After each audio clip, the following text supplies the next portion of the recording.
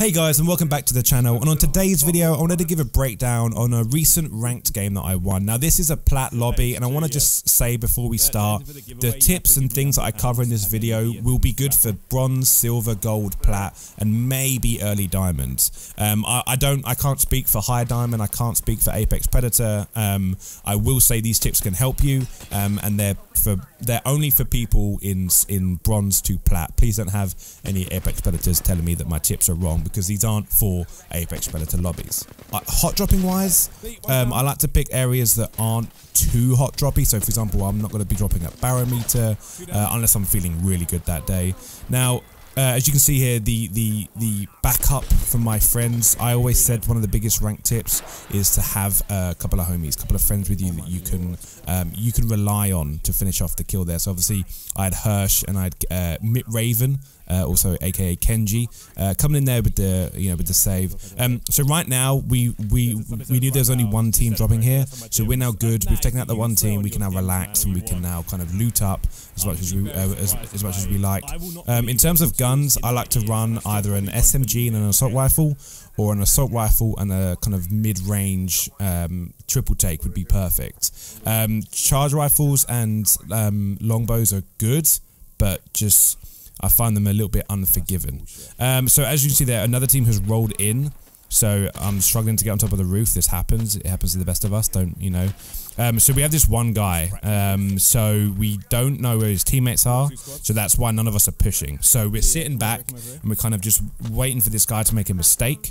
But we don't know where where his teammates are. So we have another team coming over here. So we're kind of backed up right now. So you can see that we're all kind of stuck, but we're not exactly pushing and overextending. So we're going to be sitting back and waiting for the enemies to kind of make a mistake. So there goes one. That was a solo player. So we know that that player is not in a group or teamed up with the right hand side. So we now know that we can go over and loot this guy, see what he had, if he had anything at all. We don't know. Obviously, he didn't have any teammates, so we know that this is a completely different team. So we can push up and we can kind of loot up, and I take forever to loot, just so you guys know. Okay, I take forever to loot. It happens. It is what it is. I really take a long time to loot. So we've obviously got time now to really sit and decide what we're going to do next. We have the circle, so we haven't got to move too quickly, but we do know there is another team roughly around here. Obviously the drone also gives that away, so we can see them in the far distance. We're going to be trading some shots back and forth. So again, you can see that we're not exactly pushing. We are cracking them, we're dealing damage, but we're not exactly pushing. So right now I'm going to make a completely different maneuver to the other building to get a little bit closer, but again not overextending it. So again, you can see we're cracking them. You know, most people would probably push on that. You know, I always get random scream, you know, he's cracked, push. Again, we're not pushing that because we don't know where the other teammate is. There's obviously there's three of them. We've got two of them where we know where they are, but we're not sure where the third is. So we don't want to exactly, you know, lose our position right here. So we're gonna just stay put and just shoot as much as we can and damage them and get to a point. I always like to just double check where the care packages are coming in, because after I take out this team, me personally, I'm going to want to navigate. But as you can see right now, we're going to leave and bounce because I'm very worried about third parties, and I didn't really find a time in that fight to kind of tell the team to move forward and kind of execute. So we thought it was our best interest just to kind of move away, pick a different place, because obviously there was a lot of gunfire. People are going to be moving towards checkpoint, which is the drop that we're at. So we're going to just move away and find somewhere else to loot, and then try and engage in a few more fights when we come across them. One of the key things about winning those games is finding like a gun duo that works well for you. I'm not talking about finding that one gun. I'm talking about finding those two guns that just work well for you, whether that's, as I said, an assault rifle or an SMG. You basically just have to find two guns that you can use together to win those fights. So you don't want to be switching from a flatline to a charge rifle if you're a very aggressive player, for example. So you're going to want to have, a shotgun or an SMG if you are switching from that assault rifle. But then again, at the same time, you're going to want a long-range weapon like an assault rifle with a 3x, or like a kind of marksman weapon, so that you can kill the people that are either running away or a little bit further that you can't obviously use a shotgun or SMG with. One of my favorite things to do on this map, especially when my Evo is looking really good. Obviously, right now we're looking at 554 damage to go. I really enjoy hot dropping, looting up as much as possible, and then shooting the spiders, getting some nice attachments, but also leveling up my Evo. It's not a lot, but you never know. Most of the time, whenever I look at my shield, I always think that I'm always like 10 off, or 20 off, or 30 off. You never know. After you clear a nest of spiders, you get down to 200 Evo shield. You can deal 200 damage to someone pretty easily. So you know the next fight you're going to have. Halfway through that fight, you're going to be, you're essentially going to have a red Evo shield. Oh no!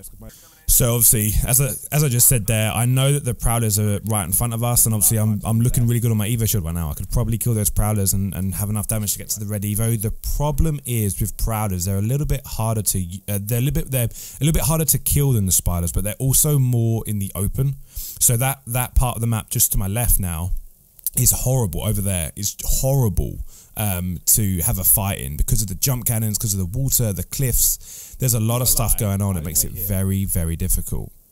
So I tend to stay away from Prowlers, and they're also a little bit more deadly, I find. But that's me. So I've noticed that there's people dying at barometer, obviously with Ash's passive. So I can assume that they've looted up here because they've got a care package. They've got some nice loot, and they've probably headed over to barometer and ninth partied whatever team was there.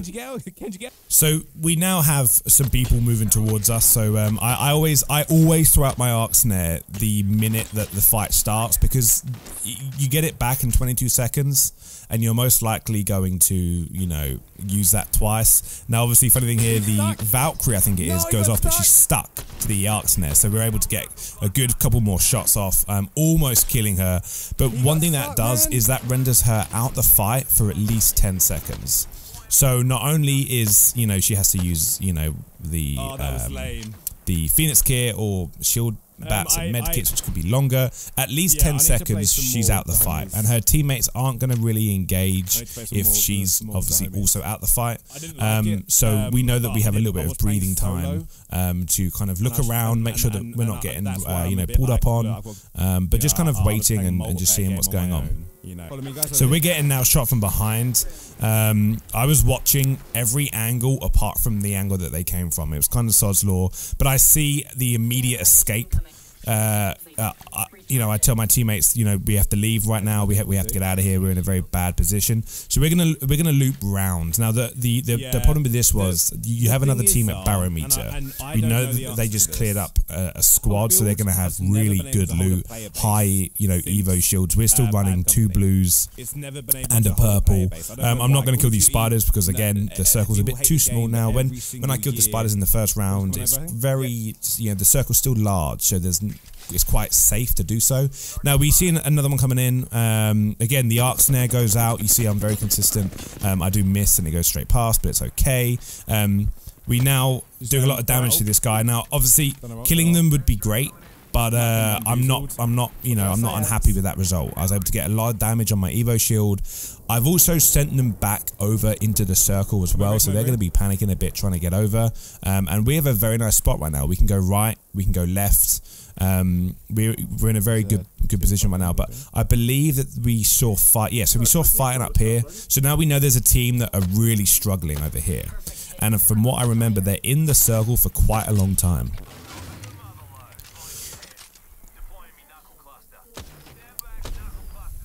Again, so we're not exactly running in, charging in. I see a lot of people when I watch streams or I watch videos, people will do some damage and then be like, you know what, like screw it, let's just do it. Like let's run it up. Let's do it for fun, do it for the content.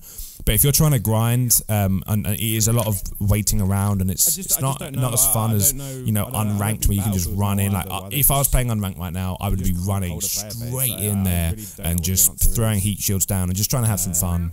But obviously we are trying to win. We're trying to, you know, win some games. Obviously right now I've got 4 kills. So I'm looking really good in terms of RP.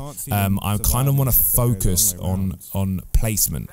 So I always say, when you get about 3 kills, 4 kills, you want to be focusing on placement as much as kills. So you want to be kind of only taking fights that you know you can take, but definitely keeping the long to mid range and using the using the snipers, using the triple takes to get your evo up and to obviously keep the damage going. Now, one thing that I think you need to do in Apex is keep the adrenaline going. You want to always be fighting, but never overextending. So you don't want to be constantly pushing fights, but you need to be, you know, still up and about and alert. Because if you just, you know, sit in a corner to the end circle, the other team, if you have the same amount of armor, same amount of guns, the same, you know, skill level, if you've been sitting in a corner for however long and then you try and do a fight, you're going to be very rusty. Oh, she's running. She's way over there. So as you can see here, we've you know, we've taken one team out. We can see the other guy running. I think I kill him. Yeah, so he's dead. We don't really have time to loot him, but we can loot the guy that's nearest the circle because it's only on the inner circle, and it's still what is it, ring 2 or 3, so the damage isn't too strong.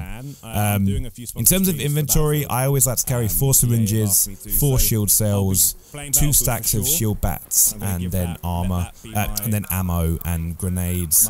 Depending on the team, I might have a med kit. If we have, say, a lifeline, I'll probably won't have a med kit, but that's normally what my kind of armor inventory looks like. So now we're gravitating towards the circle. There's a care package. I love going for a care package, I'm not going to lie. I feel like in platinum and above, people are very scared to go for care packages. I've only ever got to diamond, so I can't speak for Apex Predators, but when I was in, you know, bronze, silver, gold, not many people go for, loads of people go for care packages, but in the plat range to diamond, no one really goes in the care packages, which is great for me because I love going into them. Now you can see there are people dying on the other side of this rock.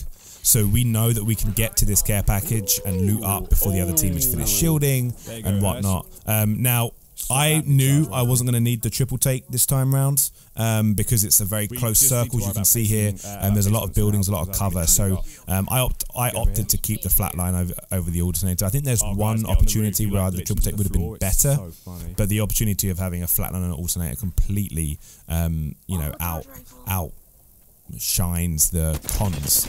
The alternator is the best gun in the game, by the way, guys. I don't think I've lost a game. I've had an alternator in my hands. Just want to put that out there. That's not a humble brag. I lose all my games, but any game with an alternator, I think I pretty much win that. Now, we don't want to move. Again, see, this is another example of us being smart about it. Now, most people would push that. You know, there's 2 teams dead.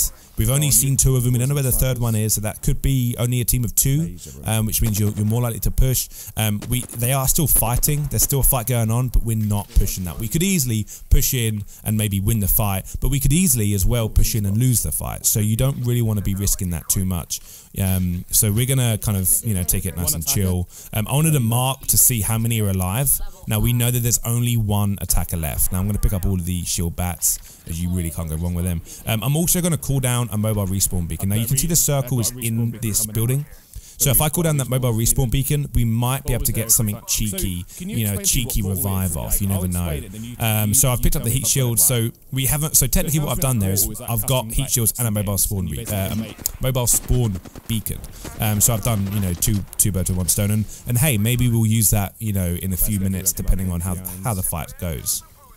Now, one thing I like to do is always, in these final circles, obviously there's 4 squads left. We know where 2 of them are. We are one of them. The other team is the other team. So there's 2 teams unaccounted for. So in this fight, I'm going to be laying down damage left and right, as you can see. But I'm going to be looking around. I'm going to be kind of, you know, seeing what's going on. You can normally assume that if you haven't been third-partied within, like, a minute of being there in a zone this small, you can pretty much assume that they're going to be rats. They're going to be solo players.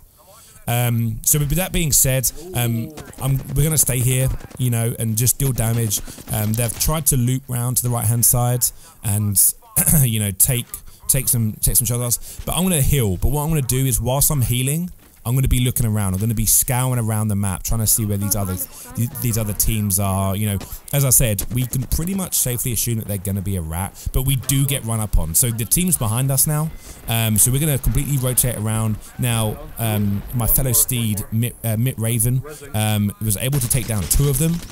And then, but unfortunately Hirsch did die, and then he alerted me that they're rezzing. Boom, dead. 2 people dead. So what happens is, I pick up my good friend Mirage, my good friend Mitt Raven, and I immediately heal up. If I was smart then, oh no, I wouldn't have actually. I was going to say I would have dropped my Evo, but that was also damaged. So what Mitt Raven's going to do is immediately run over to that mobile respawn beacon that I put down. Now, it's just one. There is one right next to it, but you know, there's 2 now. So we can now revive 2 people should we need to do so. So now immediately Hirsch is right back in the fight, and it's now just us and them. We know that they can't push us because we have the higher ground and they're in a very bad position, but the res means that one of them does. Now, this person has stepped out of line. They've completely just ruined the game for them right there.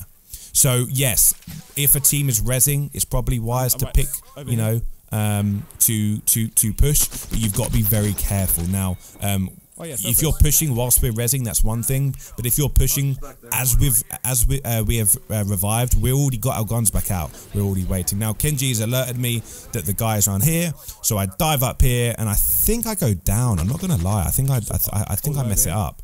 So the Raven's obviously circling around. We have to push this way because of the ring, but we're going all the way back to where we started. And again, you could say we could have waited on that hill, but again, I know she's around here, so I'm going to push around here and then try and help out. I think I missed all my shots, and then I think I do some damage and then I die.